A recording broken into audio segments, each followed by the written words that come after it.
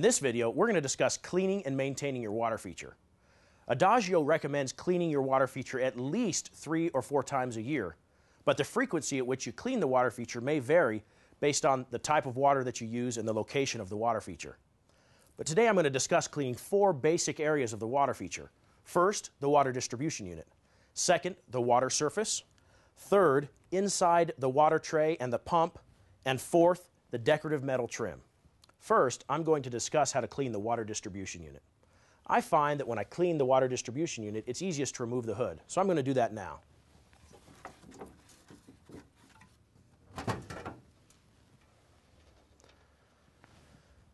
There are 3 main areas of the water distribution unit that you need to be sure are clean. First is the front face. Second is the top lip. And third is inside the trough. We recommend using an abrasive or a Scotch-Brite pad to do the cleaning. Simply take the pad and run it back and forth, being sure to cover the entire area of the water distribution unit until all of the calcium and the hard water stains or possibly the oxidation is removed that may have accumulated over time. You may need to remove the white plastic baffle in order to clean out the area of the trough. Just be sure to replace it when you're done so that the water flows properly over the top.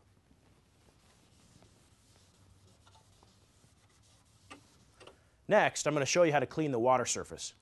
As you know, Adagio sells many different types of water surfaces, from slate and marble and natural stone to glass and mirror, and even our featherstone. But today I'm going to show you how to clean the slate and discuss the others. First, I start by getting the stone wet.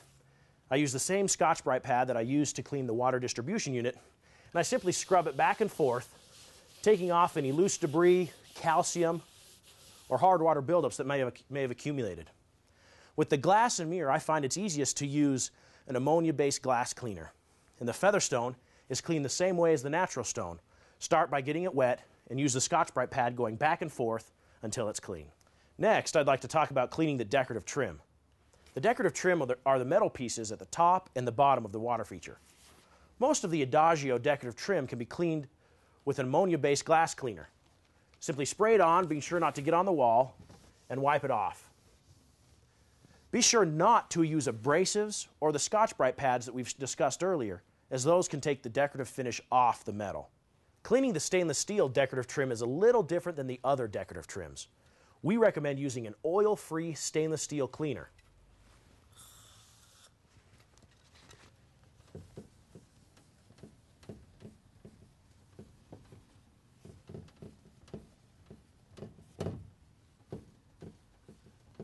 The water tray should be cleaned as needed. Before cleaning, you need to remove all the water. We recommend doing that by using a wet-dry shop vac, a siphon, or a cup and bailing it out. While the tray is empty, we recommend cleaning the large particle filter on the pump. This filter is screwed onto the back side of the pump, can be unscrewed and cleaned.